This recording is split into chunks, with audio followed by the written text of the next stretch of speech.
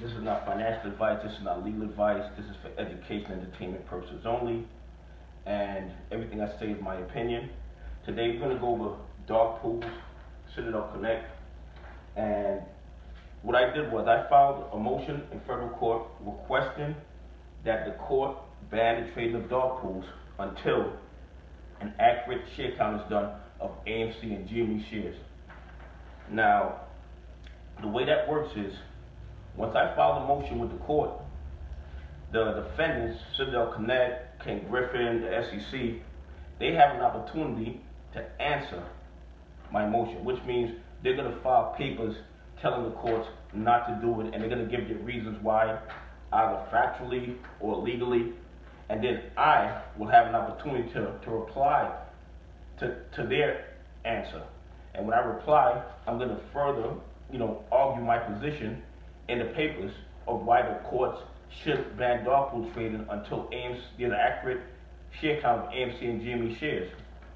Now, what happens is, when the judge has all this paperwork, the judge can utilize the paperwork and then make a decision, either yes, granting my motion and banning dark pool trading, or the judge can deny my motion. But also what the judge can do is the judge can order all the defendants and myself into the court and have us argue the ban of the dark pool on the record, what they would call oral arguments. So at this point, we're waiting on the defendants to file a motion or file an answer to my motion, and then we'll see what the judge decides. But of course, I'll keep y'all updated. Okay, first of all, let me give you the definition of dark pool according to Investopedia and the purpose of dark pools initially until it became what it is today. Okay, initially, dark pools are private exchanges for trading securities that are not accessible by the investing public. Dark pools were created in order to facilitate block trading by institutional investors who did not wish to impact the markets with their large orders and obtain adverse prices for their trades. According to the most recent SEC data, there were 59 registered alternative trading systems, aka dark pools, with the SEC as of May of 2021.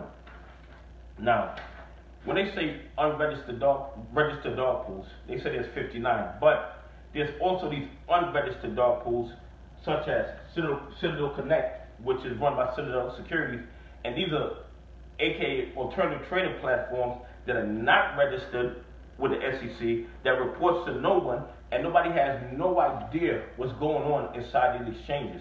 And I believe what's going on inside these exchanges is what they're doing to manipulate the price of AMC stock, GME stock, or any stock that they really want. As of Friday, October 1st, 63% of AMC shares were traded in a dark pool. No other share has that level of dark pool activity except for AMC. And the only reason that would be is for them to manipulate the price. Being that they can move whatever they want in the dark pool and the light pools at their discretion, they can more or less control whether a stock goes up or a stock goes down. What I believe, and this is just my opinion, they're doing with AMC shares is they're taking a majority of the sell orders and they push them into the lit exchange to push the price down, and all the buy orders, a majority of the retail investors' buy orders are being kept in the dark pool. I mean, it's just a simple thing of supply and demand. If you have any equity, any product, and they just sell, obviously the price is going to go down. So if the only information they're giving to the New York Stock Exchange is that everybody's selling AMC shares, of course the price is going to go down. And then in reverse, and this is what I believe they were doing with Robinhood, and this is just my opinion also, they take the buy orders for Robinhood and put them in a light exchange like New York Stock Exchange, and they keep the sell orders in the dark pools in order to push the price of Robinhood up. But that's just my opinion. The bottom line is, dark pools were meant to stabilize the market. They were not meant for the bad actors, the big hedge funds, the market makers to utilize to manipulate the price of a stock in order to take advantage of retail investors. Okay, and that's what they're doing with the dark pools. And if we're successful With the motion that I filed in federal court, if the judge bans the trading of retail shares of AMC and GME into the dark pool, it could take 60 days, it could take 90 days. Could you imagine what would happen to the price of AMC and GME shares? We would actually see the actual real price of AMC and GME shares if the dark pool trading is suspended until we get an accurate share count. Please, if you like the video, please subscribe, leave a lot of comments, ask a lot of questions, and I'll try to answer them as much as possible. Thank you very much and have a great day.